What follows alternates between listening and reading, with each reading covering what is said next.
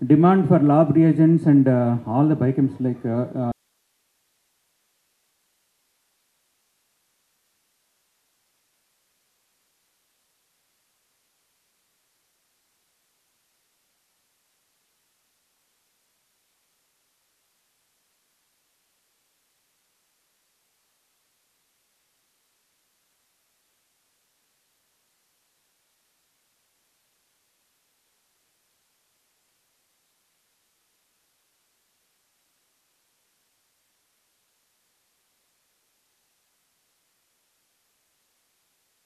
ఇది ఎందుకు చెప్తున్నానంటే ఆల్మోస్ట్ అంటే ఒక ప్రిన్సిపాల్స్ సూపరింటెండెంట్సే కాదు, చాలామంది డాక్టర్స్ కానీ పారామెడికల్ స్టాఫ్ కూడా, చాలామంది పారామెడికల్ స్టాఫ్ కూడా మేము ఆస్ట్రేలియా వెళ్ళాలి, లేకపోతే జపాన్ వెళ్ళాలి, అమెరికా వెళ్ళాలి, పాపులర్ డెస్టినేషన్ కెనడా వెళ్ళాలి, ఇవి చాలా రెగ్యులర్గా లాస్ట్ ఫ్యూ డేస్లో చూస్తే కనుక రోజుకి అట్లీస్ట్ ఒక 3-4 అన్న ఎన్ఓసీల కోసం వస్తున్నాయి.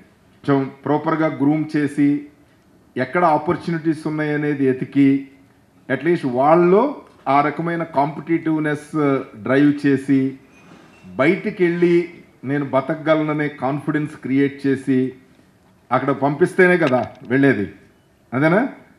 సో డెఫినెట్లీ సో ఒక నర్స్గా పనిచేస్తూ గవర్నమెంట్ జాబ్లో ఆవిడకి వచ్చిన జీతం కానివ్వండి, హస్బెండ్కి వచ్చిన జీతం కానివ్వండి, కష్టపడి వాళ్ళ పిల్లల్ని ఒక స్థాయికి తీసుకురావడం అనేది దట్ ఫ్యామిలీ సక్సెస్, అంతేనా? సో అడ్మినిస్ట్రేషన్ అనేది పెద్ద గొప్ప కాదు, బట్ ఓన్లీ ప్రాబ్లం ఏంటంటే డాక్టర్గా ఒక క్లినికల్ ప్రాక్టీస్లో స్టార్ట్ అయిన తర్వాత మేబీ మన ఫోకస్ డిఫరెంట్ ఏరియాలోకి వెళ్ళిపోతుంది. ఆ పర్టికులర్ యాక్టివిటీలో ఆ పర్టికులర్ ఏరియాలో మనం ఎక్స్పర్టైజ్ సంపాదిస్తాము, ఎక్స్పీరియన్స్ గెయిన్ చేస్తాము, అండ్ దాని మీద ఫర్దర్ మంచి పేరు తెచ్చుకోవాలని దాని మీద ఫోకస్ చేస్తాము. ఆ సేమ్ టైంలో అంటే రూల్స్ ఏమిటి, ఇప్పుడు ఈరోజు కూడా అంత చాలామంది కొంచెం గ్రీకు లాటిన్ లాగా అనిపించవచ్చు. సో మన కరికులంలో మనం చూసింది ఏమిటి, ఇప్పుడు మనం వింటోంది ఏమిటి అనేది ఇవన్నీ రోజు రెగ్యులర్గా చేసేయే, కానీ న్యాచురల్గా డిస్కనెక్ట్ అంటే మన ఏరియా ఆఫ్ ఎక్స్పర్టైజ్ కాదు అనేది అనిపిస్తూ ఉంటుంది. బట్ ఓవరాల్గా చూస్తే కనుక అంటే కొంచెం ఫోకస్గా అంటే మనం ఏదైతే నీట్ చదివినప్పుడు, మీరు చదివినప్పుడు ఎవరు అడ్మిషన్స్ వచ్చినప్పుడు నీట్ లేదు, బట్ ఇప్పుడు మీ పిల్లలు నీట్లో కష్టపడి చాలా ప్రయత్నం చేసి మంచి ర్యాంక్ తెచ్చుకుని అది యూజీ కానివ్వండి, పీజీ కానివ్వండి, సూపర్ స్పెషాలిటీ కానివ్వండి, బెస్ట్ ఆఫ్ ద ఇన్స్టిట్యూషన్స్లో జాయిన్ అవ్వాలి అంటే కనుక చాలా కష్టపడాలి కదా. సో అంతా చాలా ఫోకస్డ్గా చదవాలి. సో న్యాచురల్గా అది క్యారియర్ అడ్వాన్స్మెంట్కి చాలా ఉపయోగం కాబట్టి ఆటోమేటిక్గా దాని మీద ఎక్కువ ఫోకస్ చేస్తారు. బట్ సైమల్టేనియస్గా మనం చూస్తే కనుక అడ్మినిస్ట్రేషన్లో మనకి గ్రిప్ ఉండాలంటే ఏం చేయాలి? సో అడ్మినిస్ట్రేషన్లో కూడా కొంత టైం మనం స్పెండ్ చేసి అట్లీస్ట్ ప్రొసీజర్స్ ఏమిటి, ఒక గవర్నమెంట్ జాబ్ చేస్తున్నాము అంటే కనుక మినిమం మన సర్వీస్ రూల్స్ ఫస్ట్, మన గురించి అసలు మన సర్వీస్ రూల్స్ ఏమిటి, నెక్స్ట్ వెళ్ళేది డిసిప్లినరీ, న్యాచురల్గా ఏదైనా కండక్ట్ మనం రూల్స్ ఏమిటి, అండ్ డిసిప్లినరీ రూల్స్ ఏంటి, ప్రమోషన్స్ కానివ్వండి, ఈ రకమైన మోటివేషనల్ ఏమి ఆపర్చునిటీస్ ఉన్నాయి. సెకండ్ ఆస్పెక్ట్లో చూస్తే ఫైనాన్స్ కానివ్వండి, అదర్ డిసిప్లిన్స్లో కొంత బేసిక్ నాలెడ్జ్ ప్రతి వాళ్ళు కూడా ఇప్పుడున్న పరిస్థితిలో ఇప్పుడున్న అవకాశాలను మనం దృష్టిలో పెట్టుకుంటే ఆల్మోస్ట్ గూగుల్ వచ్చిన తర్వాత, సర్చ్ ఇంజన్స్ వచ్చిన తర్వాత, ఇప్పుడేమేమో అంటే చాట్ జీపీ ఈ type of modern artificial intelligence వచ్చిన తర్వాత ఏంటంటే మనం ఏం కావాలన్నా, దేని గురించి ఇన్ఫర్మేషన్ వెతకాలన్నా, అది టెక్నికల్ మ్యాటర్ కానీ లేకపోతే నాన్ టెక్నికల్ అడ్మినిస్ట్రేటివ్ మ్యాటర్ కానీ చాలా ఈజీగా మన ఇన్ఫర్మేషన్ మన చేతుల్లో ఉంది. బట్ ఓన్లీ థింగ్ ఏంటంటే మనం దాని మీద ఫోకస్ చేస్తున్నామా లేదా అనేదే ఒకే ఒక ఇష్యూ. సో అందుకని what we thought is at least ఒక 2 days, అంటే నేను ఇంతమందిని పిలుస్తారనుకోలేదు. బేసిక్గా నా థింకింగ్ ఏంటంటే only principals and superintendents along with second in command, maybe deputy principal కానివ్వండి, వైస్ ప్రిన్సిపాల్ కానివ్వండి, లేదా డిప్యూటీ సూపరింటెండెంట్ కానివ్వండి, are CSRMO one of them. 2+2 అంటే 4 into 11, సో 44 members అనేది నా general idea. But anyway it's good. Maybe DME గారు based on his experience as working almost in the field for so long, he must have thought that it is better to call a bigger number because this may be useful for all other categories also. ఒక్కటి నేను చెప్పదలుచుకుంది ఏంటంటే you are administering N institution with how many people average, అంటే including sanitation workers మొత్తం entire gamut చూస్తే కనుక నేను అనుకోవడం 3,000 మంది ఉంటారా?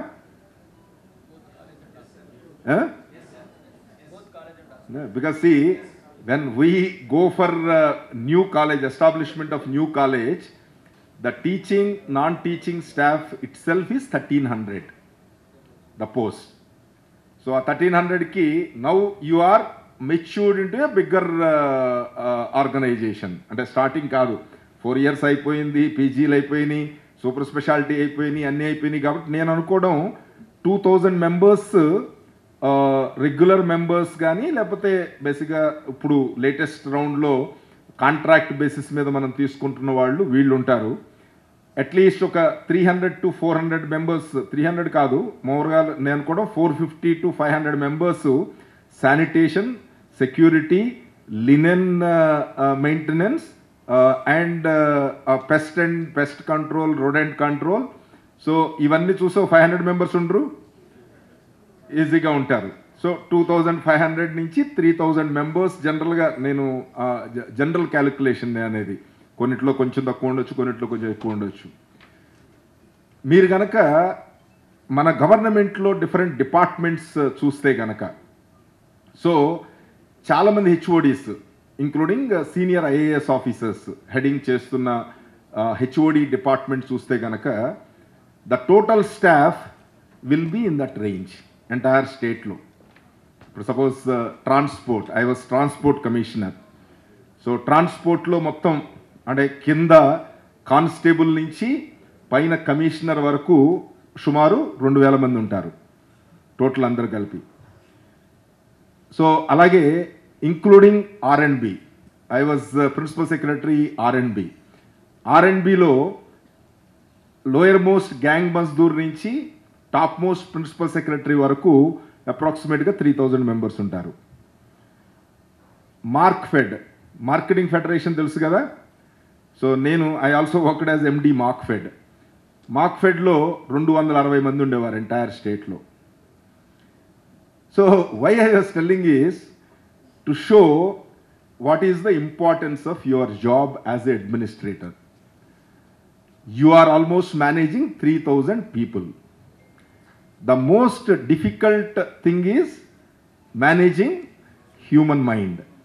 అంతే కదా.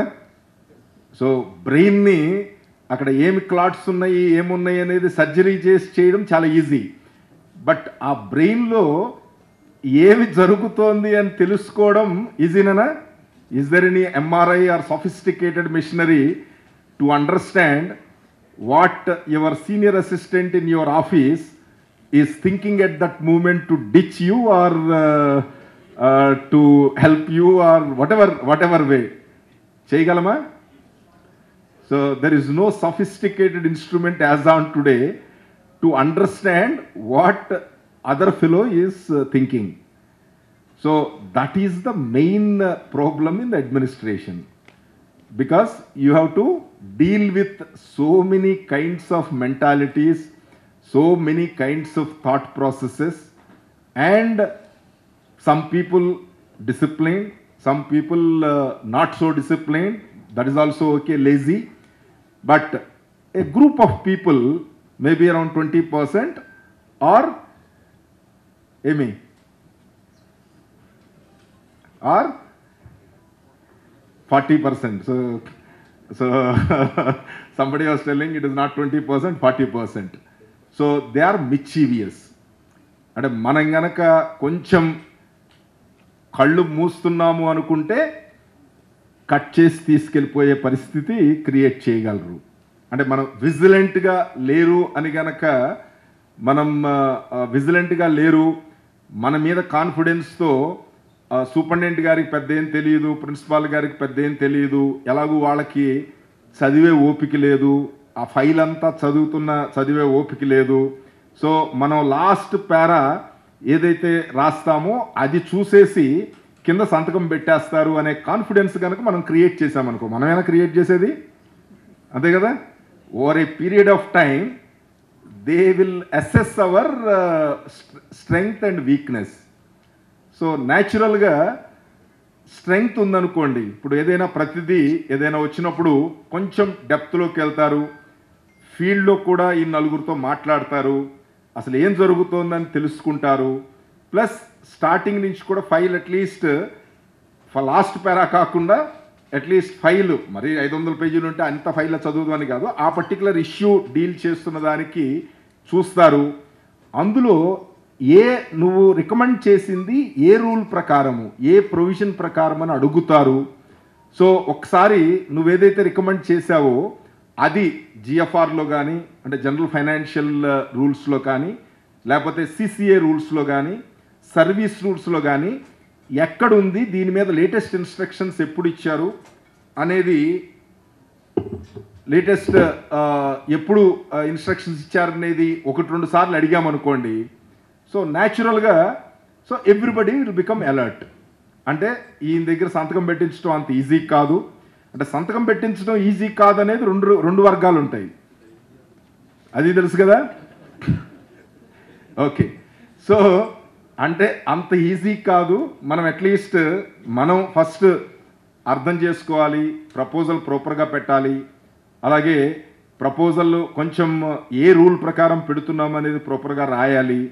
ఇవన్నీ ఉంటేనే కన్విన్స్ అవుతారు అని గనక ఉందనుకోండి,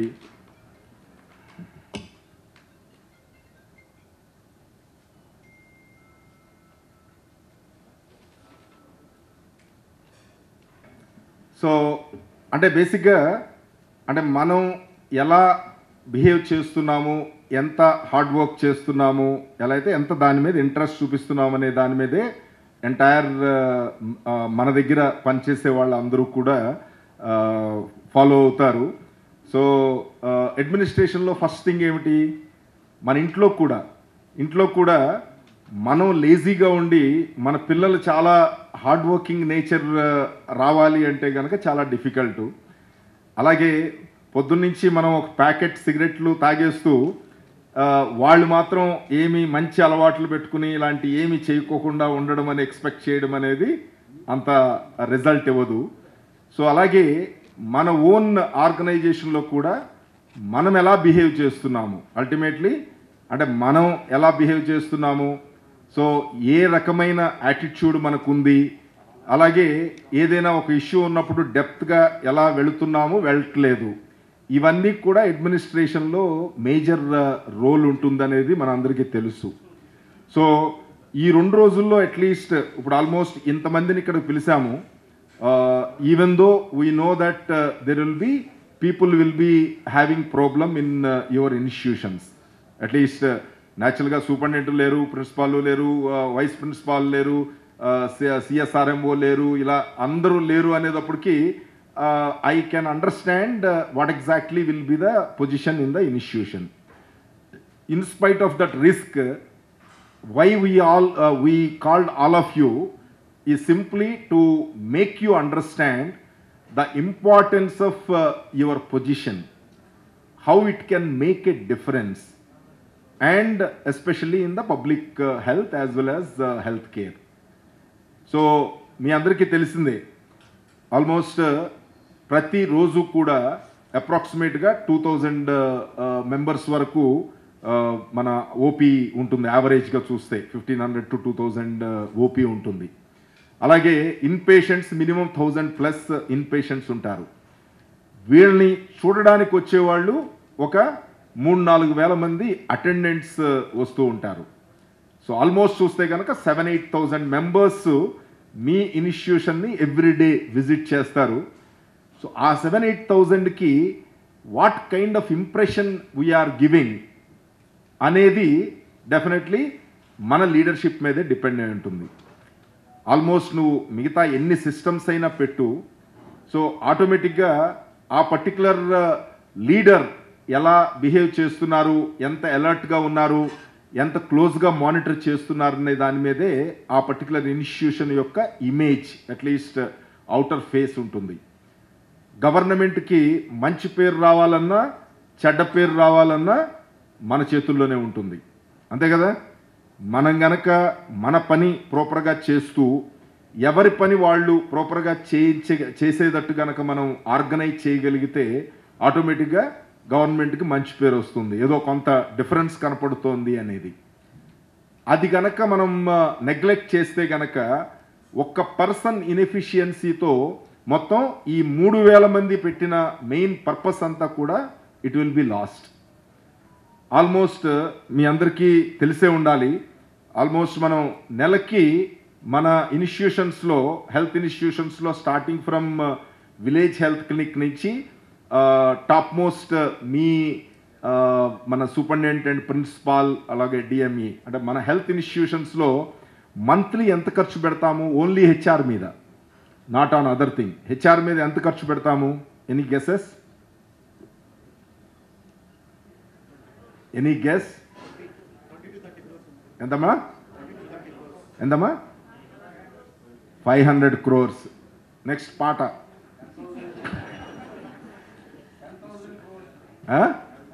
నో, మంత్లీ నేను అనేది మంత్లీ ఎంత ఖర్చు పెడతాము అని. మంత్కి 2,000, ఇంకా 700 to 800. Any other guesses? Institute గురించి కాదయా. ఇప్పుడు హెల్త్ సిస్టంలో మనము గ్రామ స్థాయిలో విలేజ్ సెక్రటేరియట్ నుంచి మనం టాప్ మోస్ట్ మనం చూస్తే కనుక టెరిషరీ కేర్ ఇన్స్టిట్యూషన్స్ వరకు మనం ఎంత ఖర్చు పెడతాం పర్ మంత్? సో 1, 2, 3 పాట కొట్టేశాము, 1,000 crores. సో అంటే we are spending approximately 1,000 crores and slightly more than that per month only on HR.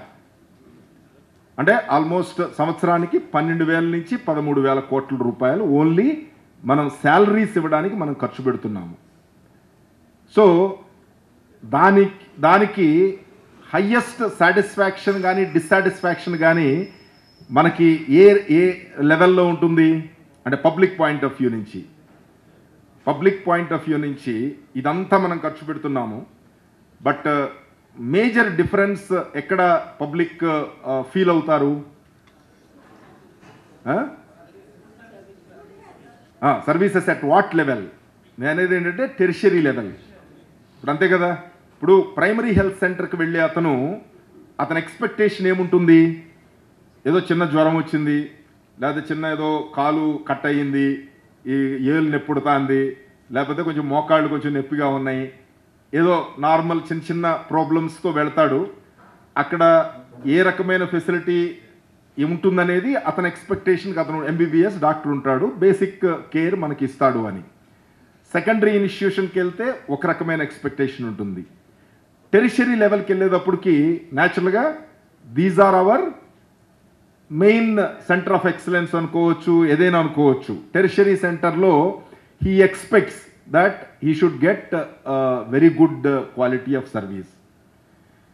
నేను అంటే ప్రజలు అంటే ఎలా వీళ్ళు చూస్తారు అనేది జస్ట్ ఎగ్జాంపుల్కి just couple of days back actually DME మేము మర్చిపోయాను, డిఎంఈని తీసుకెళ్ళిపోవడం వెళ్ళాము ఆన్ డిఫరెంట్ వర్క్. అంటే బేసిక్గా డయాగ్నోస్టిక్ సర్వీసెస్ ఎలా చేస్తే బెటరు, అంటే మనం ల్యాబ్ టెక్నీషియన్స్ని వాళ్ళని పెడితే బెటరా, లేకపోతే సమ్ అవుట్సోర్సింగ్ చేస్తే బెటరా, అవుట్సోర్సింగ్లో కూడా ఏ టైప్ ఆఫ్ అవుట్సోర్సింగ్ చేస్తాం బెటర్ అనేది చెక్ చేయడానికి వెళ్ళాం. So I'm pleasantly surprised. AIIMS Mangalagiri అంతా కలిపి ఎంత ఒక 4 years అయినట్టుంది.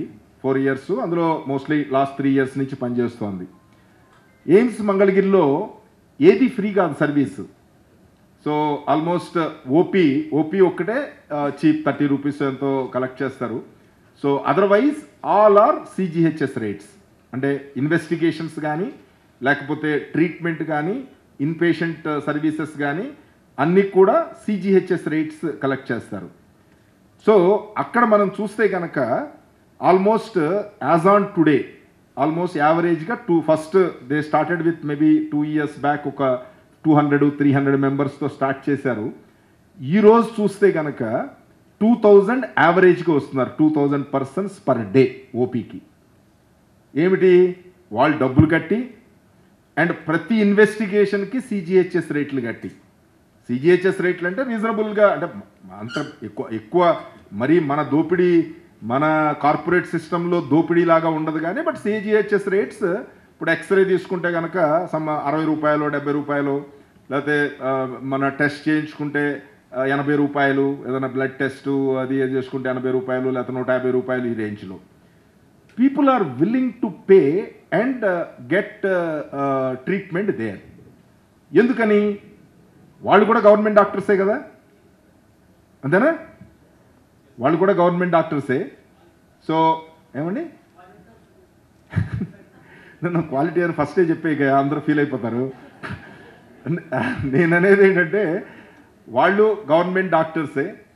స్కేల్స్ పెద్ద డిఫరెన్స్ ఉంటాయని నేను అనుకోవట్లేదు.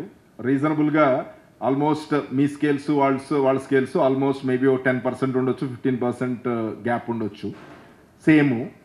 But how they are able to create that confidence and able to draw the people and get them pay. Almost నేను అక్కడికి వెళ్ళి చూస్తే కనుక ఆల్మోస్ట్ ఆరోగ్యశ్రీ పేషెంట్స్ మనం ఏదైతే నార్మల్గా ఆరోగ్యశ్రీ బెడ్స్ మీద చూస్తామో వాళ్ళకన్నా పేదవాళ్ళు. ఆల్మోస్ట్ చాలా, మీరు ఎప్పుడైనా ర్యాండమ్గా ఎవరైనా వెళ్ళి చూడండి, చాలా మనం మామూలుగా చూస్తే కనుక చాలా పేదవాళ్ళు, వాళ్ళు డబ్బులు కట్టలేరని అనుకుంటాం. బట్ వాళ్ళు కూడా అంటే క్వాలిటీ ఆఫ్ సర్వీస్ కనుక బాగుంది అనే కాన్ఫిడెన్స్ ఉంటే కనుక వాళ్ళు కూడా డబ్బులు కట్టి సర్వీసెస్ తీసుకునే స్థాయిలో ఉన్నారు. అదే రకమైన ఫెసిలిటీసు, అదే రకమైన ఎక్స్పెండిచర్ మనం చేస్తున్నప్పుడు అంటే మన దగ్గర సాటిస్ఫాక్షన్ లేదని నేను అంటలేదు. బట్ ఓన్లీ థింగ్ ఏంటంటే how much confidence we are able to create in the system.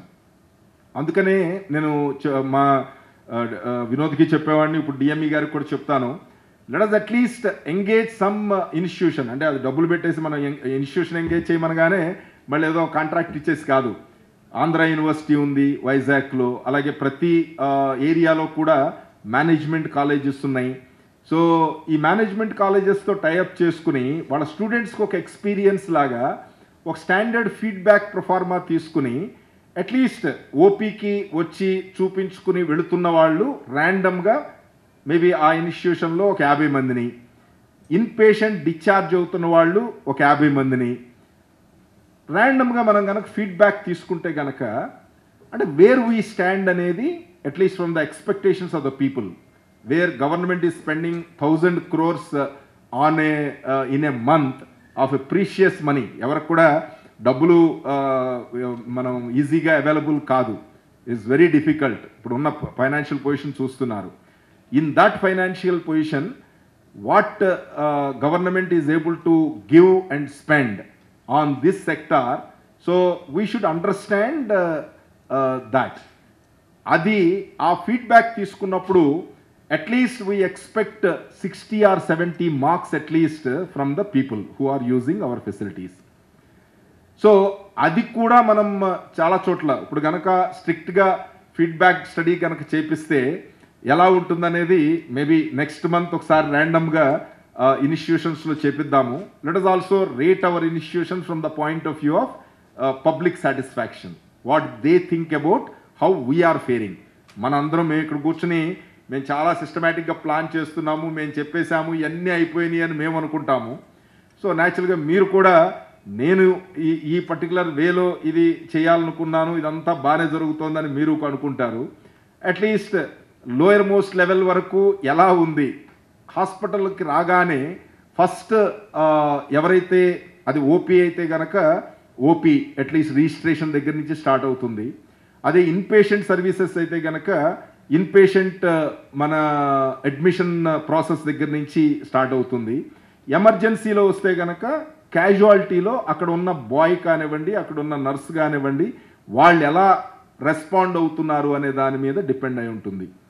So ఈ particular face of the institution మనం మన పీరియడ్లో యాజ్ ఎ సూపరింటెండెంట్ ఏమి ఇంప్రూవ్ చేయగలిగాము అనేది కనుక ఒక బేరీజ్ వేసుకుంటే, అట్లీస్ట్ మనం ఓపీ రిజిస్ట్రేషన్కి రాగానే అట్లీస్ట్ సీమ్లెస్ రిజిస్ట్రేషన్, అట్లీస్ట్ ఎక్కడ ఏం వార్డ్స్ ఉన్నాయి అనేది తెలిసేటట్టు ప్రాపర్ సైనేజ్ బోర్డ్సు, అలాగే రిజిస్ట్రేషన్ చేసిన తర్వాత వాడు ఎక్కడికి వెళ్ళాలి అనేది ప్రాపర్గా మన రిజిస్ట్రేషన్ స్లిప్ మీద వచ్చేటట్టు, ఓపీలో కన్సల్ట్ చేసిన తర్వాత డయాగ్నోస్టిక్స్ ఏదైనా మనం శాంపుల్స్ ఇవ్వాలంటే కనుక ఎక్కడికి వెళ్ళాలి, ఆ శాంపుల్ అతనికి ఇచ్చిన తర్వాత ఎన్ని గంటల్లో రిపోర్ట్ ఎక్స్పెక్ట్ చేయొచ్చు, అంటే రకరకాల రిపోర్ట్స్ రకరకాల టెస్టులు ఉంటాయి. బట్ జనరల్గా ఎక్కువ చేసేది మన ఈ డయాగ్నోస్టిక్ టెస్ట్, నార్మల్ బ్లడ్ కానివ్వండి, మైక్రోబయాలజీ కానివ్వండి, బయోకెమిస్ట్రీ కానివ్వండి, ప్యాథాలజీ కానివ్వండి, నార్మల్ టెస్ట్లు. సో ఇవి ఎన్ని గంటల్లో ఎక్స్పెక్ట్ చేయొచ్చు, తర్వాత ఆ టెస్ట్ రిజల్ట్ నా చేతికి వచ్చిన తర్వాత అట్లీస్ట్ డాక్టరు మళ్ళీ అందుబాటులో ఉంటాడా లేదా, అట్లీస్ట్ మళ్ళీ చూపించుకుని నాకు ఇది మీరు టెస్టులు రాశారు, ఈ టెస్టు రిజల్ట్ వచ్చింది, ఎక్కడ తీసుకోవాలి, టెస్ట్ రిజల్ట్ ఎక్కడ మనం తీసుకోవాలి. దాని తర్వాత డాక్టర్ దగ్గర అదే రోజు మనం కనుక ఆ రోజు 10 గంటలకి వచ్చి అట్లీస్ట్ మనం అదే రోజు టెస్ట్లు ఎన్ని వరకు అయితే పాసిబిలిటీ ఉందో చేయించుకుని ఆ రోజు మనం బ్యాక్కి వెళ్ళడానికి అవకాశం ఉంటుందా లేదా అనే కాన్ఫిడెన్స్ పబ్లిక్లో క్రియేట్ చేయడానికి మనం ఏం చేస్తున్నాము అని. ఇప్పుడు almost it is a very good experience మొన్న ఎయిమ్స్ ఇన్స్పెక్ట్ చేసినప్పుడు. సో వాళ్ళు ఏంటి, ఒక సిస్టమేటిక్గా మన దాంట్లోనూ ఉన్నాయి రిజిస్ట్రేషను, దాని తర్వాత ఓపీ తర్వాత డయాగ్నోస్టిక్ సెంటర్కి, అంటే బేసిక్గా శాంపుల్ కలెక్షన్ సెంటర్కి రావడం, ఆ శాంపుల్ కలెక్షన్ తర్వాత ఎక్కడ ఈ రిపోర్ట్స్ మళ్ళీ బ్యాక్ ఇస్తారనేది చూపించి అట్లీస్ట్ వాళ్ళు 3 to 4 evening 3 to 4 are 2:30 to 4 కంపల్సరీగా మళ్ళీ ఓపీ కండక్ట్ చేస్తున్నారు. సచ్ దట్ మార్నింగ్ వచ్చి టెస్టులు చేయించుకున్న వాళ్ళు టెస్ట్ రిపోర్ట్స్ 3 అవర్స్లో by 2 o'clock they are putting a dead line. 2 o'clockకి ఆ మామూలుగా 2-3 అవర్స్లో అయిపోయే రిపోర్ట్స్ అన్నీ కూడా 2 o'clockకి లేకపోతే మ్యాక్సిమం 3 o'clockకి అక్కడ కౌంటర్లో ఇచ్చేటట్టు ఏర్పాటు చేస్తున్నారు. ఆ 3 o'clock తీసుకున్న తర్వాత 3 to 4 కంపల్సరీగా మార్నింగ్ ఎవరైతే ఓపీల్లో ఉన్నారో వాళ్ళు కంపల్సరీగా అవైలబుల్ ఉండేటట్టు చూస్తున్నారు. సచ్ దట్ వాళ్ళు మొత్తం తీసుకుని మళ్ళీ డాక్టర్ దగ్గరికి వెళ్ళి ఇన్వెస్టిగేషన్ రిపోర్ట్స్ చూపించి ఫైనల్గా ఏమి చేయాలి అనేది కనుక్కుని తీసుకుని వెళ్ళడానికి. దాని తర్వాత మెడిసిన్స్ కూడా ఏమి ఫ్రీ మెడిసిన్ సప్లై అనేది ఎక్కడా లేదు. సో అమృతానో ఏదో ఉంది వాళ్ళ system, government of India organisation, వాళ్ళు స్టాల్ పెట్టుకున్నారు, మెడికల్ స్టోర్స్ పెట్టుకున్నారు, ఆ స్టోర్స్లో మామూలు రేట్లలో కొని తీసుకెళ్ళడమే. సో ఈ రకమైన సిస్టమ్ అట్లీస్ట్ మనం చేయగలమా అనేది ఒకసారి let us just think about it. ఎందుకని మన దాంట్లో ఇప్పుడు ఆల్మోస్ట్ నేను తిరుపతి వెళ్ళాను రూయాకి. సో ఒక రేడియాలజీ ఒకసాటికి వెళ్ళాలి, ఇంకోసాటికి వెళ్ళాలి, మళ్ళీ రిపోర్ట్స్ తీసుకోవడానికి ఇంకోసాటికి వెళ్ళాలి. అంటే అవర్ ఫెసిలిటీస్ మరి ఎందుకని అలా ఆర్గనైజ్ చేశామో తెలియదు కానీ facilities are spread around and we have to move from one corner to other corner to get the testing done. Can we do at least sample collection centralize చేసి ఎంతవరకు మనం చేయగలము? కొన్నిట్లో చేస్తూ ఉండొచ్చు, బట్ నేను ఆల్మోస్ట్ చాలా మనం చాలా ఇన్స్టిట్యూషన్స్ నేను వచ్చాను. సో పబ్లిక్లో ఆ పర్టికులర్ పేషెంట్లో అంత అవేర్నెస్ కానీ మన సైనేజెస్ కానీ ఇవన్నీ పర్ఫెక్ట్గా ఉన్నాయని అయితే నాకు అనిపించలేదు. సో ప్లస్ ఆ రోజు ఇన్వెస్టిగేషన్స్ అయిన తర్వాత ఐ డోంట్ నో మీన్స్ మీరే చెప్పాలి ఫీడ్బ్యాక్. నేను చూసిన సెంటర్స్ అన్నిట్లో కూడా 12 గంటలకు మొత్తం ఓపీలన్నీ క్లోజ్ అయిపోతున్నాయి. ఎవరన్నా కొంచెం చేయొస్తారా? లేదు మా హాస్పిటల్లో 2 గంటల దాకా ఉంటున్నాము ఓపీలో అని ఎవరన్నా చేయొస్తారా? ఏ హాస్పిటల్స్ అండి? కేజీహెచా? Chest hospital.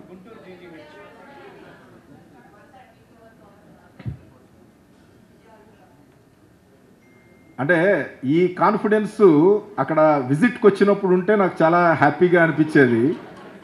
బట్ సమ్హౌ అంటే మీ సో అట్లీస్ట్ ఓకే ఈసారి వదిలేద్దాము, నెక్స్ట్ విజిట్కి వచ్చినప్పుడన్నా అట్లీస్ట్ 2 o'clockకి డాక్టర్లను కొంచెం ఎవరన్నా చూపించగలిగితే హాస్పిటల్లో I will be the most happy person as a leader of all of you.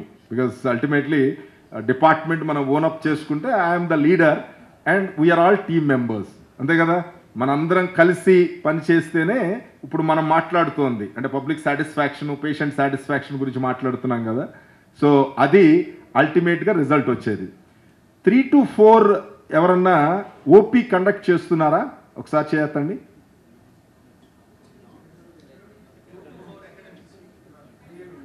బాబు వెంకటేష్, నాకు తెలుసమ్మా నువ్వు ఎకడమిక్స్ ఎంతమంది వెళుతున్నారు, ఏ యూనిట్లకి ఎకడమిక్స్ ఉంటుంది, ఏ యూనిట్లు ఓపీలో ఉంటాయి, ఆ ఓపీలో ఉన్న యూనిట్కి సాయంత్రం ఎకడమిక్స్ ఉండదని నాకు తెలుసు. స్టోరీలు చెప్పొద్దు. ఓకే, మీ ఎక్కడండి ఏమండి? ఓకే, మీరు 3 to 4 మళ్ళీ ఒకసారి ఓపీలు ఉన్నాళ్ళందరూ కూర్చుని ప్రజలకు అందుబాటులో ఉంటున్నారు.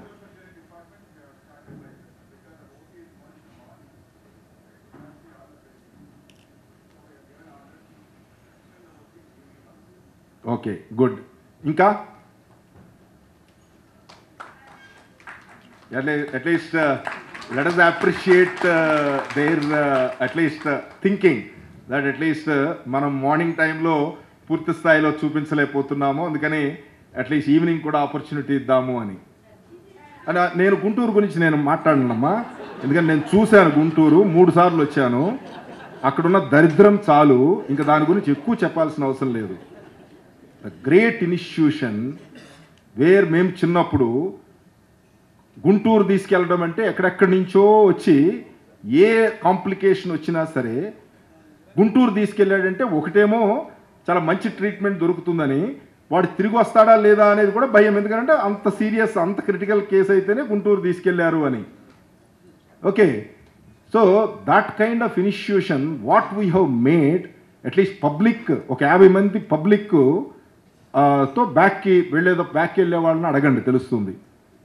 Let us not talk about something nonsense what we are not able to deliver. At least let us be frank. At least మన ఓన్ ఫ్యామిలీ మెంబర్ని ఈ పర్టికులర్ ఇన్స్టిట్యూషన్ దగ్గర తీసుకొచ్చి మన కాన్ఫిడెన్స్ ఉందా అనేది ఒకసారి ఆలోచించుకుందాం, అంతే కదా. ఎవరికి తక్కువేం శాలరీస్ ఎవరికి రావట్లేదు. Everybody is paid హ్యాండ్సమ్లీ. అది నాకు చాలదు, నాకు మార్కెట్లో చాలా ఎక్కువ డిమాండ్ ఉందంటే కనుక నోబడి ఈజ్ స్టాపింగ్ ఆల్సో. ఇప్పుడు నువ్వు you come to the government service, నేనైనా సో ఐఎమ్ ద టాపర్, అందుకనే ఐఏఎస్లోకి వచ్చాము. బట్ నేను ఇంకొక ప్రైవేట్ ఆర్గనైజేషన్లోకి వెళ్తే నేను ఎంత సంపాదిస్తానని కూర్చుంటే ఎవడొద్దన్నాడు, ఎవడు రమ్మన్నాడు గవర్నమెంట్కి? ఎవడు రమ్మనలేదు కదా. బలవంతం చేసి నువ్వు రాకపోతే గవర్నమెంట్ ఆగిపోతుందని ఎవరు చెప్పలేదు కదా. Any day we can walkout.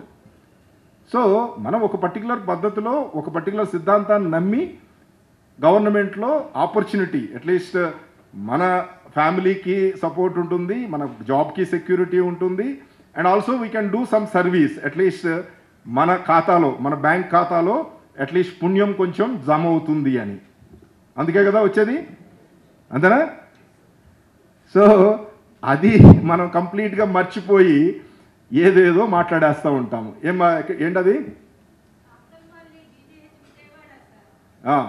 Up to 4 o'clock we will be in the OPD only, sir. Good. That good. OP days, in the OP days. We used to stay up to 4 o'clock, sir. We used to, na? We are staying. No, that means that is senior residents and one more assistant, they will sit in the OPDs. Okay, అంటే నేను ఎందుకు ఈ right చేశానంటే ఎయిమ్స్లో I interacted with lot of patients. At least they are very happy. At least ఏంటి, నాకు 2 గంటలకి పలానా చోట నాకు రిపోర్ట్ ఇస్తా అన్నారండి, డాక్టర్ గారు ఉంటారని చెప్పారు, ఈరోజు అన్నీ చూయించుకుని 4 అయినా 5 అయినా నేను చూయించుకునే వెళతాను అనే రకమైన కాన్ఫిడెన్స్ పబ్లిక్లో ఉంది. But somehow in our institution, with the same kind of facilities, same kind of expenditure what we are doing, ఆ రకమైన కాన్ఫిడెన్స్ మనం ఏమైనా క్రియేట్ చేశామా? సో అది ఒకసారి let us just think about it. DME గారు, first thing what I give you task is, let us at least start this particular system wherein a fellow from far off place, వాడు అరకు నుంచి వస్తున్నాడో, పాడేరు నుంచి వస్తున్నాడో, ఒరిస్సా నుంచి వస్తున్నాడో, rural areas ఎక్కడెక్కడి నుంచి వస్తున్నాడో, at least వచ్చినప్పుడు వాడికి మనం ఎంత డయాగ్నైజ్ చేసి ఏం చేస్తున్నామనేది okay, we only no. So at least వాడు బ్యాక్కి ఆ రోజు టెస్టులు చేయించుకుని వాడు రిపోర్ట్లు కలెక్ట్ చేసుకుని మళ్ళీ ఒకసారి డాక్టర్ గారికి చూపించి మెడిసిన్స్ రాయించుకుని వెళ్ళే సిచ్యువేషన్ మనం క్రియేట్ చేయగలిగితే కనుక that will be a great reform. Okay, so చాలామంది doctors at least we should be feeling ashamed. Almost ఏ ఇన్స్టిట్యూషన్లో అన్న ఐ హ్యావ్ విజిలెన్స్ రిపోర్ట్స్, నాకేదో స్టోరీలు చెప్పాల్సిన అవసరం లేదు. ఏ డాక్టరు ఏ టైంకి వస్తున్నాడు, ఏ టైంకి వెళ్ళి మళ్ళీ బ్యాక్కి ఎఫ్ఆర్ఎస్ కోసం మళ్ళీ బ్యాక్ వస్తున్నాడు అనేది అట్లీస్ట్ మనకి కాన్షియస్నెస్ ఉండాలి కదా. అట్లీస్ట్ నేను ఒక ప్రొఫెసర్గా చేస్తున్నాను, ఒక అసోసియేట్ ప్రొఫెసర్గా చేస్తున్నాను, ఒక అసిస్టెంట్ ప్రొఫెసర్గా చేస్తున్నాను, గవర్నమెంట్ నుంచి శాలరీ తీసుకుంటున్నాను. 9 to 4 కూడా మనం కనుక అట్లీస్ట్ శాలరీ తీసుకున్నప్పుడు ఇన్స్టిట్యూషన్లో గడిపే రకమైన ఆ పర్టికులర్ ఆలోచన లేకపోతే గనక భావ దారిద్ర్యం అంటే బేసిక్గా అంటే మోరల్లీ వీఆర్ కంప్లీట్లీ ఏం చెప్తాము, is it a good human being? At least ఇప్పుడు మినిమమ్ మార్నింగ్ వచ్చి 9 o'clock లోపు ఎవడు రాడు, 9 o'clock వచ్చి 4 o'clock దాకా అట్లీస్ట్ నా జాబ్ నేను చేసి సాటిస్ఫాక్షన్తో అప్పుడు నువ్వు పీజీ స్టూడెంట్స్ అనో ఎస్ఆర్స్ అనో ఇంకోటనో చెప్పు, అది ఓకే. అట్లీస్ట్ కాలు మీద ఎవడో ప్రాణం మీదకి వస్తే కనుక నేను వస్తాను కదా అనే చెప్పు, నేను ఒప్పుకుంటాను. బట్ అట్లీస్ట్ ఉన్న టైంలో కూడా మనం అట్లీస్ట్ ఆఫీసుల్లో లేకోకుండా క్లినిక్లో లేకోకుండాను మళ్ళీ ఇంకొకటి మన వాళ్ళు ఇమీడియట్గా చెప్పేది ఏంటి, టీచింగ్ అని. సో టీచింగ్లో బుచ్చిరాజు గారు ఇప్పుడు ప్రజెంటేషన్ ఇస్తారు, ఎన్ని అవర్స్ ప్రొఫెసర్ వెళ్ళి టీచ్ చేస్తున్నాడు, అసోసియేట్ ప్రొఫెసర్ ఎన్ని అవర్స్ టీచ్ చేస్తున్నారు. సో స్టూడెంట్స్తో ఇంటరాక్షను, స్టూడెంట్స్కి ఏదన్నా అవసరం ఉండి వాళ్ళతో ఏదన్నా డిస్కస్ చేయాలన్నప్పుడు ఎంత టైం మనం ఇస్తున్నాము అది ఒకసారి చెప్పండి. అంటే అట్లీస్ట్ కాన్షియస్నెస్కి ఎగనెస్ట్గా పోకుండా. Okay, so let us just think what we are doing. At least superintendent, principal వీళ్ళిద్దరూ along with what ever support you are having, vice principals కానీ, యువతల పక్కన సిఎస్ఆర్ఎంఓ కానీ, డిప్యూటీ సిఎస్ఆర్ఎంఓ కానీ, సో ఇంతమందిని పెట్టుకుని అట్లీస్ట్ ఎందుకు మనం ఒక జాబ్ చేస్తున్న ఒక ఎంప్లాయీని, ఒక డాక్టర్ని మినిమం ఆఫీస్ టైంలో కూడా అక్కడ కూర్చోబెట్టలేకపోతున్నాము అనేది ఒకసారి చూడండి. Are we administratively incompetent?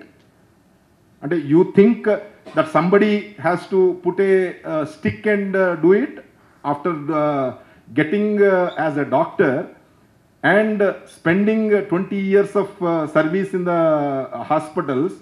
You expect somebody అక్కడ గేట్ దగ్గర సెక్యూరిటీ వాళ్ళలాగా ఒక లాఠీ పట్టుకుని కూర్చుని, ఒరే నువ్వు లోపలికి వెళ్ళి కూర్చో, నువ్వు పని చేయి, ఓపీ చూడు, లేకపోతే క్లినికల్ వర్క్ చూడు, వెళ్ళి అట్లీస్ట్ వార్డ్స్ తిరుగు అని ఎవడని చెప్పాలా? ఏమండి? ఏం అశోక్, అంటే వీ ఎక్స్పెక్ట్ దట్ అలా చేద్దామంటే చేద్దాము, దెర్ ఇస్ నో ఇష్యూ. అంటే మేము సిగ్గువిడిసేసాము, మేము ఏమి చెప్పినా ఏమి చేసినా మీరు ఏమి అరుచుకున్నా ఇలాగే మా ఇది అయిపోతుంది అనే గనక అనుకుంటే అది కూడా పెట్టవచ్చు. ఏముంది, ఎక్స్ సర్వీస్ మెన్ ముగ్గురిని అపాయింట్ చేస్తే చాలు 3 చోట్ల. వాడు ప్రతి మినిట్కి నువ్వేం చేస్తున్నావు, ఎక్కడున్నావు ఏంటనేది ఫోటోలు పంపిస్తాడు. So it's not a great thing. But ఎందుకు మేము చేయట్లేదు? You only will say that మేము చాలా రెస్పెక్టబుల్, మమ్మల్ని అది అసలు మాకు ఆపర్చునిటీ ఇవ్వకోకుండా అసలు ఈయన అనవసరంగా పోలీసింగ్ చేస్తున్నారు, మేము చాలా రెస్పెక్టబుల్ సిటిజన్స్, ఇంత డాక్టర్స్, ఇంత ఎక్స్పీరియన్స్ ఉంది అని. ఏది బెటర్ అంటారు? సెల్ఫ్ డిసిప్లిన్ బెటరా, లేకపోతే ఎక్స్ సర్వీస్ మెన్ని 10 మందిని పెట్టి కంట్రోల్ చేయడం బెటరా?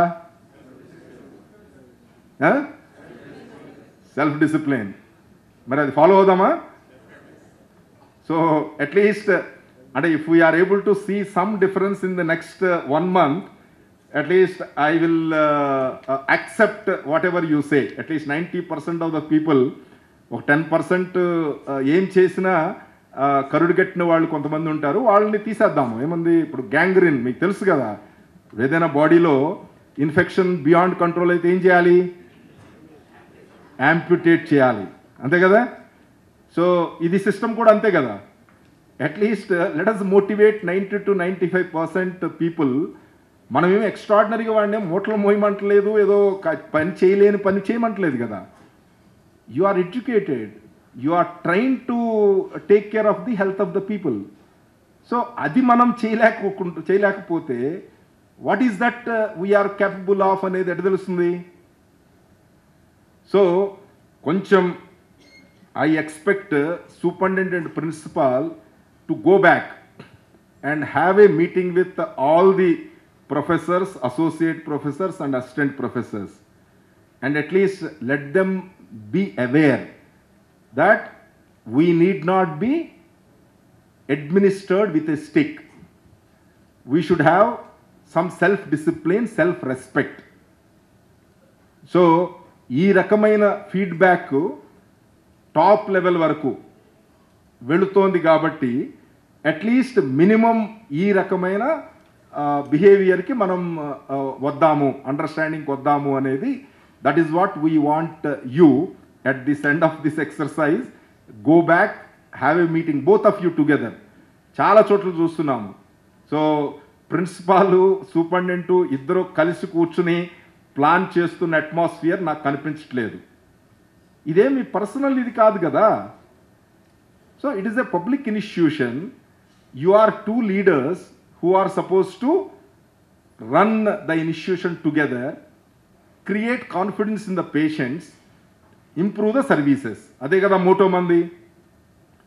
ఆఖరికి మీరేమి ఇచ్చేసుకుంటారు, వాళ్ళేమి పర్సనల్గా ఏముంటుంది. సో ఇద్దరు కలిసి కనుక ప్లాన్ చేస్తే అకాడమిక్స్ మనం ఏదో నెగ్లెక్ట్ చేయమని నేనేం అంటలేదు. ఐ నో ప్రతి దాంట్లో ఎన్ని యూనిట్స్ ఉంటాయి, యూనిట్ వైజ్ ఎలా అలాట్మెంట్స్ అవుతాయి, ఆ యూనిట్ అప్పుడు ఎవరు క్యాజువాలిటీలో ఉండాలి, ఎవరు ఓపీలో ఉండాలి, ఎవరు క్లినికల్ వర్క్ చేసుకోవాలి.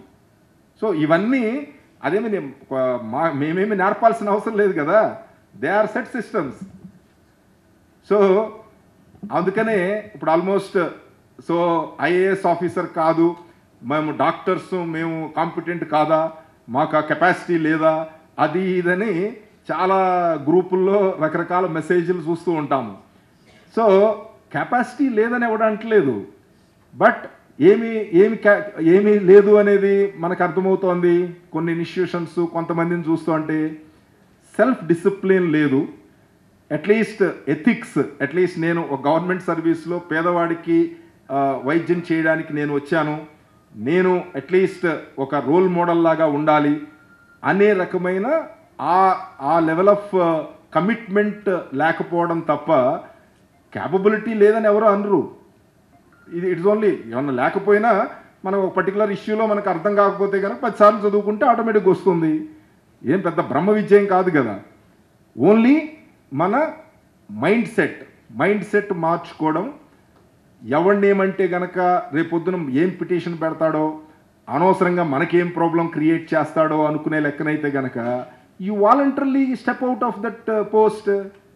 నువ్వు చేయలేనప్పుడు అంతే కదా. సూపరింటెండెంట్గా నేను సరిగ్గా ఒక ప్రొఫెసర్తో కూర్చుని నువ్వు ఎందుకు పని చేయట్లేదు, ఏంటి 10 గంటలకు మళ్ళీ 9 గంటలకు వస్తున్నావు, ఈ ఎఫ్ఆర్ఎస్ వచ్చిన తర్వాత ఇంకొంచెం ఒక అడ్వాంటేజ్ వచ్చిందని చెప్తున్నారు.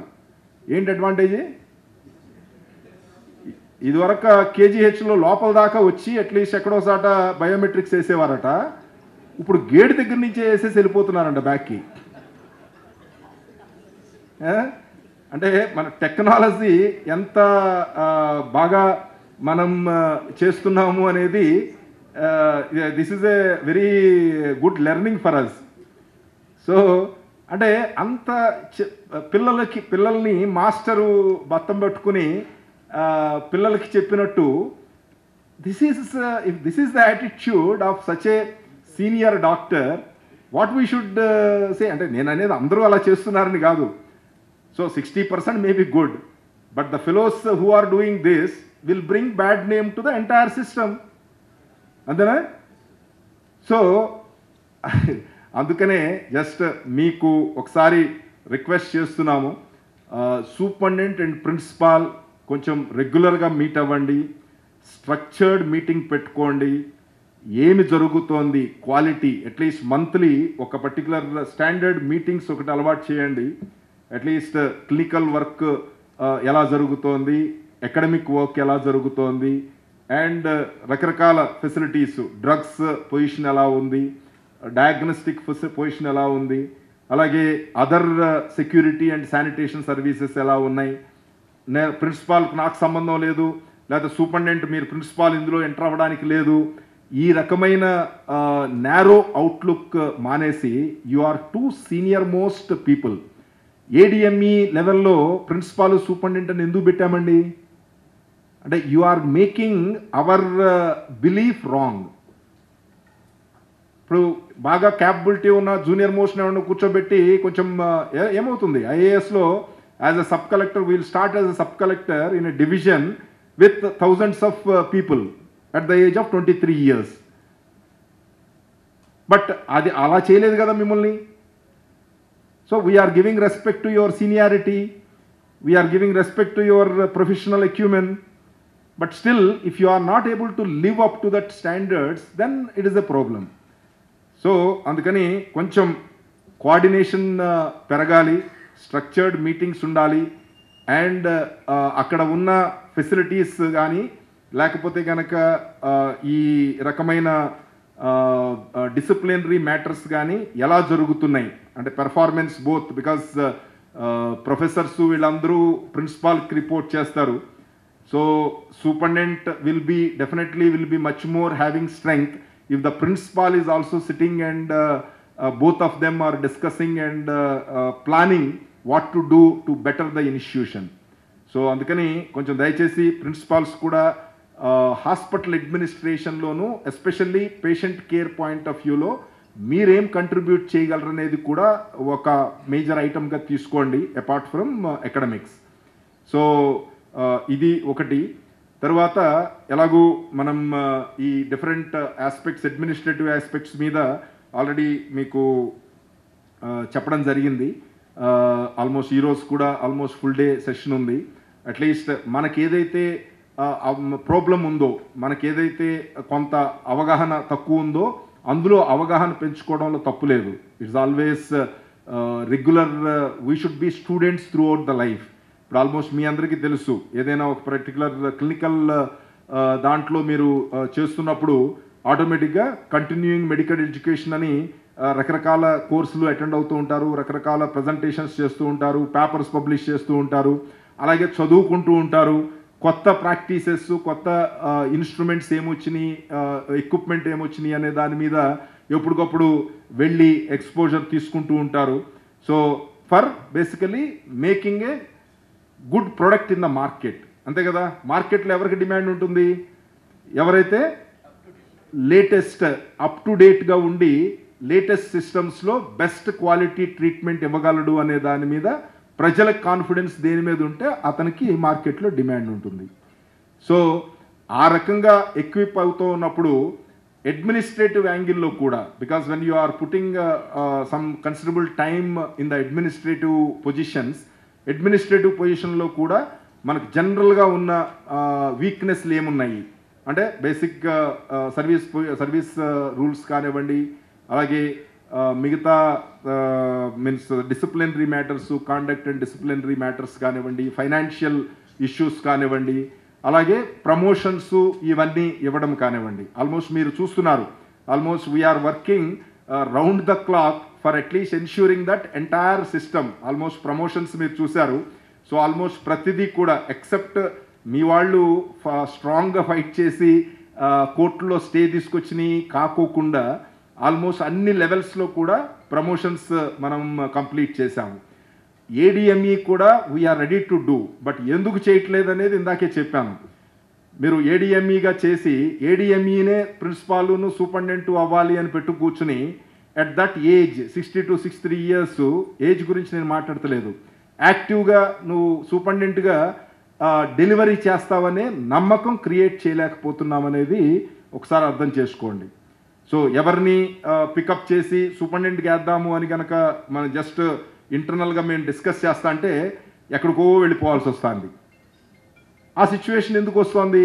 ప్రతి వాళ్ళు అడ్మినిస్ట్రేటివ్గా పెద్ద కష్టమేం కాదు, provided you have commitment. But ఆ రకమైన కాన్ఫిడెన్స్ మనం సిస్టంలో క్రియేట్ చేయలేకపోతున్నాము.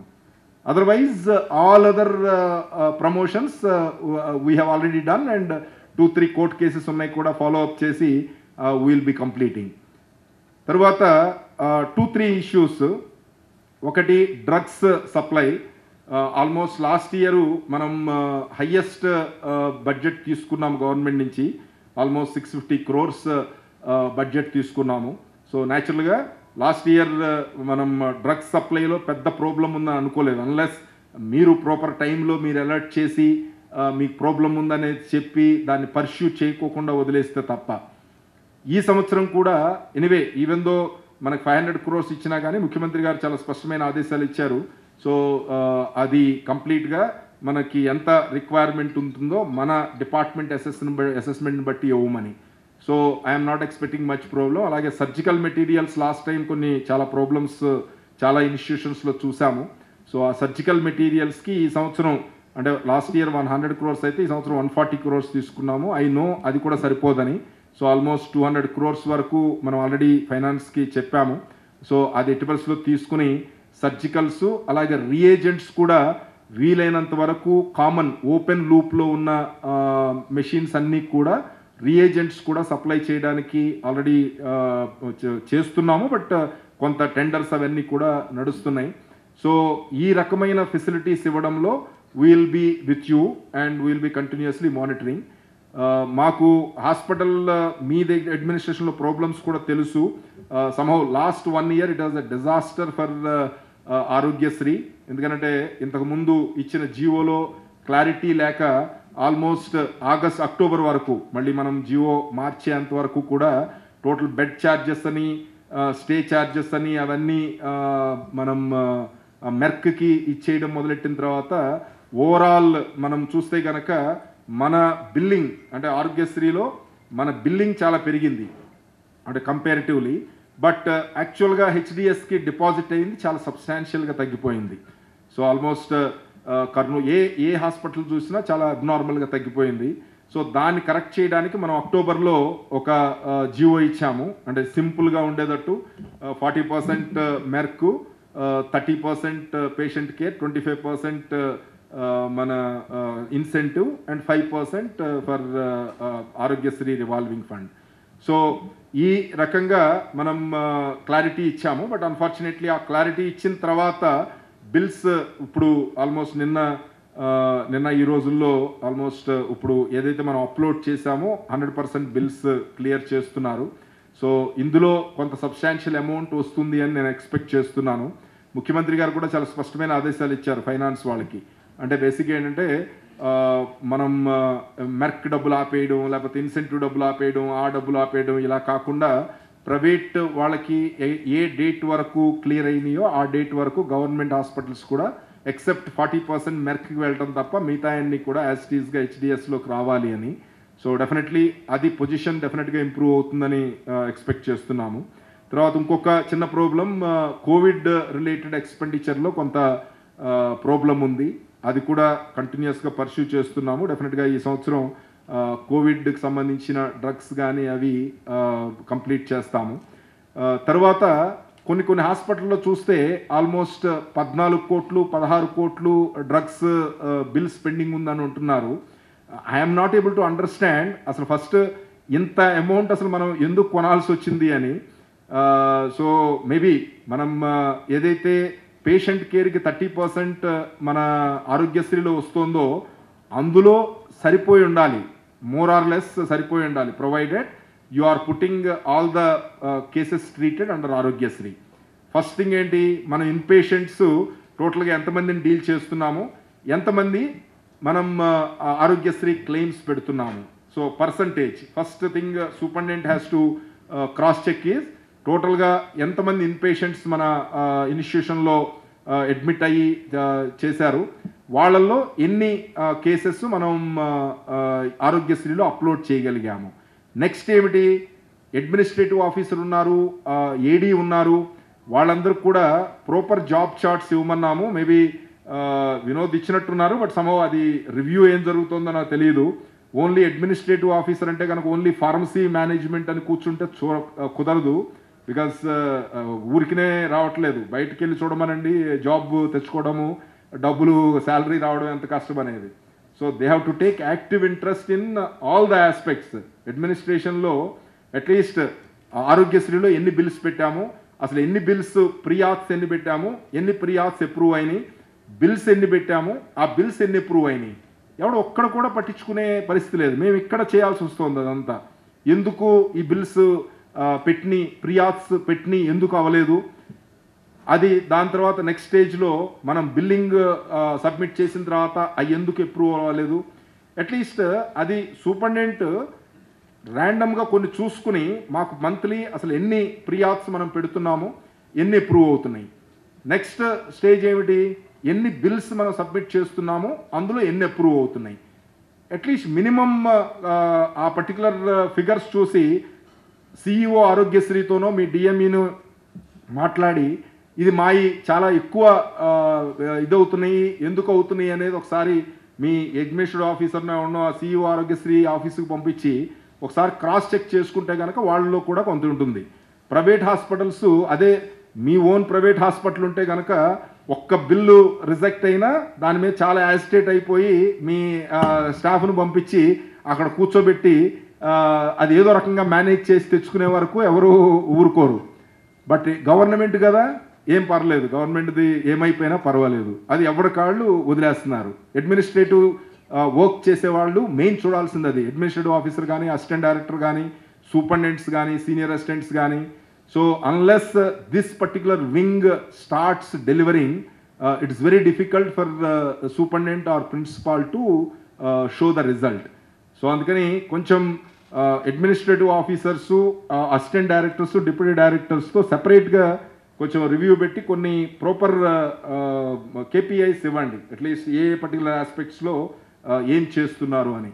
తర్వాత శానిటేషన్ అండ్ సెక్యూరిటీ, వీటిలో చాలా ఆబ్సెంటిజం, అంటే బేసిక్గా వాళ్ళు 100 మెంబర్స్ని పెట్టాలంటే కనుక 60-70 మెంబర్సే పెడుతున్నట్టు జనరల్గా మేము చేస్తున్న ఇన్స్పెక్షన్లో తెలుస్తోంది. అది సబ్సీక్వెంట్గా ఫాలో అప్ చేయాల్సింది సూపరింటెండెంట్ అండ్ సిఎస్ఆర్ఎంఓ కానీ, లేకపోతే మనం అసిస్టెంట్ డైరెక్టరు, ఇద్దరు అసిస్టెంట్ డైరెక్టర్స్ ఉన్నారు, ఒకళ్ళు మన ప్రిన్సిపాల్ దగ్గర, ఒకళ్ళు సూపరింటెండెంట్ మన హాస్పిటల్లో. లాస్ట్ టైం చాలా క్లియర్గా చెప్పాము, మరి అది ఇంతవరకు అయ్యిందో లేదో తెలియదు.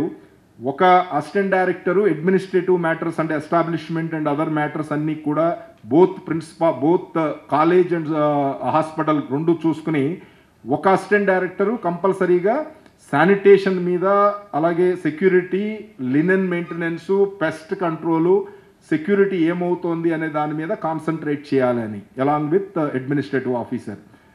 జరిగిందా ఏమన్నా? జరగలేదు. సో ఇది ఇది అంతా 3 నెలలు 4 నెలలు అయిపోయింది మనం అనుకుని. సో మరి ఎందుకని అవ్వట్లేదు? ఎనివే మళ్ళీ ఒకసారి అంటే మా ఉద్దేశం ఏంటంటే, ఇద్దరు అసిస్టెంట్ డైరెక్టర్లు 2 చోట్ల కూర్చొని చేసేది ఏమి లేదు. సో మేము అసిస్టెంట్ డైరెక్టర్స్తోనే ఇద్దరు 2 చోట్ల చేస్తున్న అసిస్టెంట్ డైరెక్టర్స్తోనే మీటింగ్ పెట్టాము. దే దెమ్సెల్వ్స్ హావ్ సజెస్టెడ్ ఒక అడ్మినిస్ట్రేటివ్ మన టోటల్గా ఒక అసిస్టెంట్ డైరెక్టర్ చాలు అడ్మినిస్ట్రేటివ్ ఇష్యూస్, ఎస్టాబ్లిష్మెంట్ ఇష్యూస్ చూసుకోవడానికి. 2వ అసిస్టెంట్ డైరెక్టర్ కనుక ఈ శానిటేషన్ మీద, మీ సెక్యూరిటీ మీద, ఈ ఫుడ్ సప్లై మీద, వాటి మీద along with administrative officer, other staff, అంటే ఇప్పుడు ముఖ్యమంత్రి గారికి ఒక ప్రపోజల్ కూడా ఇస్తున్నాము.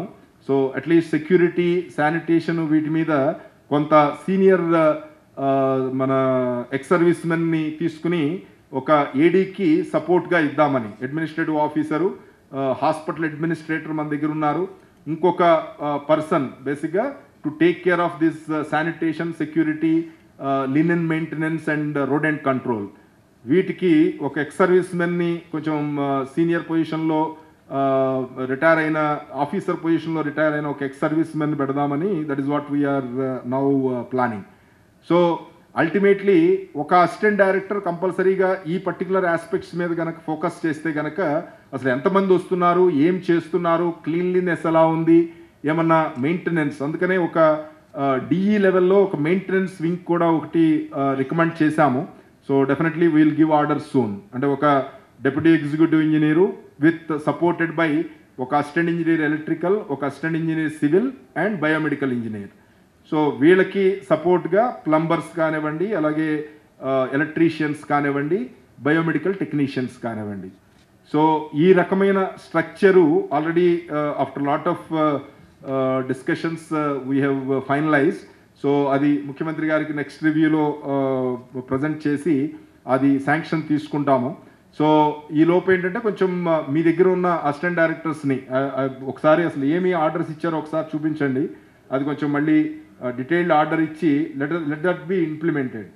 సో అది ఇంప్లిమెంట్ చేయగలిగితే కనుక అట్లీస్ట్ 100% వాడు ఎంతమంది స్టాఫ్ని ఇవ్వాలి అనేది కాంట్రాక్ట్ ప్రకారం ఉందో 100% అవ్వాలి, 100% ఇవ్వాలి. సో అలాగే ఈ క్వాలిటీ ఆఫ్ వర్క్ ఏం జరుగుతోంది అనేది చూడడం. సో ఇవి కొంచెం కాన్సన్ట్రేట్ చేయాలి. తర్వాత మీ డిఎంఈ గారికి చెప్పాను, ప్రతి ఇన్స్టిట్యూషన్లో కూడా ఇప్పుడు మనం నాడు నేడు కింద చాలా వర్క్స్ మనం చేద్దాం అనుకున్నాము. బట్ సమ్హౌ రకరకాల ఇష్యూస్ వలన అది గ్రౌండ్ అవడం బాగా లేట్ అవుతోంది. So at least maintenance point of వ్యూలో అర్జెంట్గా కావాల్సిన ఐటమ్స్ ఒకసారి ప్రిన్సిపాల్ను, సూపరింటెండెంట్ కూర్చుని లిస్ట్ అవుట్ చేసి, బిగ్గర్ ఇన్స్టిట్యూషన్స్ అయితే 3 crores, స్మాలర్ ఇన్స్టిట్యూషన్స్ అయితే కనుక 2 crores ప్రపోజల్స్ ఇవ్వమని చెప్పాము. We will be supporting through Merck. So దీనికి సపరేట్ ఫండింగ్ మెర్క్ నుంచి టేకప్ చేస్తాము. సో అలాగే అసలు బిల్స్ పెండింగ్ ఏమున్నాయి అనేది టోటల్ డీటెయిల్స్ తీసుకోమని చెప్పాము.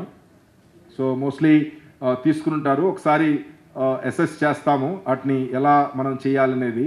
బట్ ఒకటే ఏంటంటే ప్రిన్సిపాల్స్, అది నెల్లూరు కాలేజీ ఎవరండి సూపరింటెండెంట్? ఓకే కూర్చోండి. సో మేదో మెయింటెనెన్స్కి ఆల్మోస్ట్ 3-4 కోట్లు బిల్స్ ఎక్కడెక్కడ పెండింగ్ ఉన్నాయి అంటున్నారు. ఎవరు ఇచ్చారు? ఎప్పుడు అడ్మినిస్ట్రేటివ్ శాంక్షన్ ఇచ్చారు? ఇప్పుడు ఏదైనా బడ్జెట్ లేకోకుండా ఇచ్చేటప్పుడు అట్లీస్ట్ కొంత అవగాహన ఉండాలి కదా. బడ్జెట్ ఏమి లేకోకుండా మీ ఇష్టం వచ్చినట్టు ఇచ్చేసి ఆఖరికి మా దగ్గర బిల్స్ పెండింగ్ ఉన్నాయి అనేది, అసలు బిల్స్ పెండింగ్ ఉన్నాయి అనేది ఇక్కడ కూడా తెలియకోకుండా అలా పెట్టేసి కూర్చుంటే కుదరదు కదా.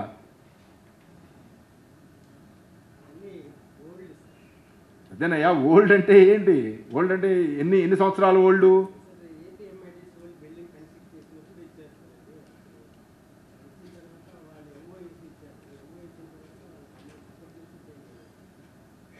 ఎనివే అది ఒకసారి కొంచెం అసెస్ చేసి అసలు ఏమి pendency ఉన్నదనేది, especially maintenance bills different వాటిలో ఎంత పెండెన్సీ ఉందనేది తీసుకోండి. సో తర్వాత ఈ ఆరోగ్యశ్రీ ఫండ్స్ మనం హెచ్డిఎస్లో అనవసరమైన స్టాఫ్ చాలామందిని over a period of time తీసేసుకున్నారు. చాలా స్పష్టమైన ఆదేశాలు ఇవ్వడం జరిగింది. Except data entry operators, especially ఓపీలో record చేయడానికి మీకు గనక నిజంగా ఆరోగ్యశ్రీలో బిల్స్ ఏమన్నా చేయడానికి అప్లోడ్ చేయడానికి అవసరమైన వాళ్ళు తప్ప కంపల్సరీగా మిగతా వాళ్ళందరినీ తీసేయమని, మేబీ ప్లంబర్ కానీ ఎలక్ట్రీషియన్ కానీ అలాంటిదైనా specific work related services disturb అవుతాయి అనేది తప్ప మిగతాది జనరల్ అటెండర్స్ వీళ్ళందరినీ, ఎందుకని almost sanitation and security sufficient మెంబర్స్ని ఇవ్వడం జరిగింది. సో అలాగే మొత్తం టాప్ టు బాటమ్ ప్రతి ఉన్న వేకెన్సీని ఫిలప్ చేయడం జరిగింది. పారామెడికల్ ఇప్పుడు ఇంకా పారామెడికల్లో కొన్ని వేకెన్సీస్ ఉన్నాయని మన ప్రజెంటేషన్ ఇచ్చారు, అది ఇమీడియట్గా ఫిలప్ చేసుకోవడానికి ఆర్డర్స్ ఇచ్చాము. సో మీకు శాంక్షన్ అయిన ఏ పోస్టు కూడా వేకెన్సీ ఉండడానికి అవకాశం లేదు, అవసరం లేదు. So that has to be filled up quickly. అది డిఎస్సి పోస్ట్ అయితే కనుక కలెక్టర్ గారితో ప్రాపర్గా ఫైల్ పెట్టి పర్మిషన్ తీసుకుని ఇమీడియట్గా టేకప్ చేయండి. అంటే స్పెషలిస్టులు సూపర్ స్పెషలిస్టులు దొరకలేదంటే మనం ఓకే, కానీ బట్ పారామెడికల్ స్టాఫ్లో కూడా ఇంకా వేకెన్సీస్ ఆల్మోస్ట్ 2000 దాకా చూపిస్తున్నారు మొన్న చూస్తే. సో అది ఈ మంత్లో ఎట్టి పరిస్థితుల్లో 100% ఫిలప్ అయిపోవాలి. సో దాని తర్వాత ఆఫ్కోర్స్ సూపర్ స్పెషలిస్టులు సీనియర్ రెసిడెంట్స్ వాళ్ళకి మళ్ళీ ఇంకొకసారి ఆపర్చునిటీ ఇవ్వమని చెప్పాము. సీనియర్ రెసిడెంట్స్ కూడా ఇప్పుడు డిఎంఈ గారి దగ్గర ఉన్న లిస్ట్ ఎగ్జాస్ట్ చేయమని చెప్పాము. ఎగ్జాస్ట్ అయిన తర్వాత ప్రిన్సిపాల్స్కే permission ఇచ్చేస్తున్నాము. You can take senior residents as per local availability. Last time మనం కామన్గా పిలిచాము కాబట్టి let the list get exhausted, లేకపోతే మళ్ళీ వాళ్ళు గొడవ పెడతారు. సో ఆ లిస్ట్ ఎగ్జాస్ట్ అయిపోయిన తర్వాత బ్యాలెన్స్ ఉంటే కనుక let us complete that balance complete చేసేయండి. సో మీ లెవెల్లోనే, ప్రిన్సిపాల్ లెవెల్లోనే. తర్వాత 5 డిస్ట్రిక్ట్ హాస్పిటల్స్ని మనం మెడికల్ కాలేజెస్గా కన్వర్ట్ చేశాము. బట్ జనరల్ ఫీలింగ్ ఏంటంటే డిస్ట్రిక్ట్ హాస్పిటల్గా ఉన్నప్పుడు ఉన్న సర్వీసెస్ కన్నా మెడికల్ కాలేజ్ అయిన తర్వాత చాలా తగ్గిపోయినాయి అని. Maybe we have to just think seriously. అంటే civil surgeon specialist and professor, so ఇద్దరు ఆల్మోస్ట్ ఒకే స్కేల్ అండి. సివిల్ సర్జన్ స్పెషలిస్టును ప్రొఫెసర్ ఒకటేనా? సరే, అసోసియేట్ ప్రొఫెసర్కి ఈక్వలా? సో మరి civil surgeon specialist, deputy civil surgeon specialist వాళ్ళు ఉన్నప్పుడు చేస్తున్న క్లినికల్ వర్క్ మన ప్రొఫెసర్స్ను అసోసియేట్ ప్రొఫెసర్స్ వచ్చిన తర్వాత మొత్తం మూలబడిపోయింది అనేది that is what general public feeling, అంటే peoples representative feeling. So that should never happen. నువ్వు సో ప్రొఫెసర్ అంటే ఇప్పుడు బయట మనం ఏ రకమైన ఇమేజ్ ఉంటుంది, నేను ప్రొఫెసర్ ఆఫ్ పలానా ఆర్థోపెడిక్సో లేదా professor of some other department అని చెప్తే, సో అక్కడికి వచ్చిన తర్వాత అసలు ఎంత టైం మనం అసలు క్లినికల్లో పనిచేస్తున్నాము, క్లినికల్ గురించి అడిగితేనేమో ఎకడమిక్స్ అని చెప్తారు, ఎకడమిక్స్ అడిగితేనేమో క్లినికల్ చెప్తారు. ఈ చెప్పడం తప్ప అక్కడ కనపడ్డు, ఇక్కడ కనపడ్డు, బయట ఎక్కడో ఏదో క్లినిక్లో కూర్చుంటాడు. అంటే what is this indiscipline? So ఈ 5 మెడికల్ కాలేజెస్ డిఎంఈ గారు కొంచెం యాక్టివ్గా ఒకసారి చూసి let us just ensure that the feeling should not come that medical college అయ్యి మొత్తం దరిద్రం పెంట చేస్తారని. ఇప్పుడు ముఖ్యమంత్రి గారేమో ఈ మెడికల్ కాలేజెస్ 17 మెడికల్ కాలేజెస్ పెడితే ప్రజలందరికీ చాలా మంచి బెనిఫిట్ ఉంటుంది, చాలా టెరిషరీ సర్వీసెస్ మరీ దగ్గరికి వెళ్ళిపోతాయి అని ఆయన అనుకుంటా, అంటే మనమేమో ఉన్న డిస్ట్రిక్ట్ హాస్పిటల్ కన్నా దాన్ని చండాలం చేసేసామనేది పబ్లిక్ ఉన్న peoples representatives feedback. So that should not happen. So అది కొంచెం కాన్సన్ట్రేట్ చేయండి. At least professor, associate professor, assistant professor only academics part of their job, academics చేస్తూ క్లినికల్ వర్క్ చేయడానికి సఫిషియంట్ టైం ఉంది, సఫిషియంట్ నెంబర్ ఆఫ్ యూనిట్స్ ఉన్నాయి, time planning ఉంది, దాని ప్రకారమే మనం చేశాము. సో కొంచెం ఆ రెండింటి మీద కాన్సన్ట్రేట్ చేసేటట్టు చేయాల్సిందిగా కోరుతున్నాము. మీ సైడ్ నుంచి కొంచెం ఈ రొటీన్ రెగ్యులర్ మెయింటెనెన్స్ కానివ్వండి, చిన్న చిన్న ఇష్యూస్ కానివ్వండి, we will be continuously in B touch and wheel ensure that all these smaller issues are properly handled. So అందుకనే ఈ తప్పించారండి వర్క్స్. ఓకే, అది మీరు you just go through once. If you are okay with it, we will give administrative sanction. Let them take up the work with whichever agency in their command. మన APMSIDC వాళ్ళు ఉంటారు కదా, APMSIDC వాళ్ళతో చేయించేసేమని చెప్పండి, అది confusion లేకుండా ఉంటుంది. So దీనికి anyway funding we are giving from AP Merck such that at least the works can be taken up quickly. So దాని తర్వాత మిగతా అదర్ ఇష్యూస్ కూడా విల్ కాన్సన్ట్రేట్. సో క్విక్లీ అంటే ప్రాబ్లమ్స్ అంటే మనం we are expert in telling about the problems. So నీకు problem ఏంటంటే కనుక స్టార్టింగ్ నుంచి ఒక 100 పేజీలు మనం పుస్తకం రాసేయగలం. మనం ఎలా ఇంప్రూవ్ చేద్దాము లేకపోతే ఏమి డెలివరీ చేస్తున్నామంటే కనుక ఫస్ట్ పేజీ దాటదు. సో అందుకని ప్రాబ్లం అంటే మీ సర్వీస్ ప్రాబ్లమ్స్ను ఇవన్నీ చెప్పుకోకుండా సో నిజంగా హాస్పిటల్ అడ్మినిస్ట్రేషన్ పాయింట్ ఆఫ్ వ్యూలో ఏ పర్టికులర్ షార్ట్ కమింగ్స్ ఏమైనా ఉంటే క్విక్గా జస్ట్ 1 by 1 జస్ట్ క్విక్గా చెప్పండి. I will also just note down and see what best can be done to resolve those issues. Okay, ఒక్క నిమిషం.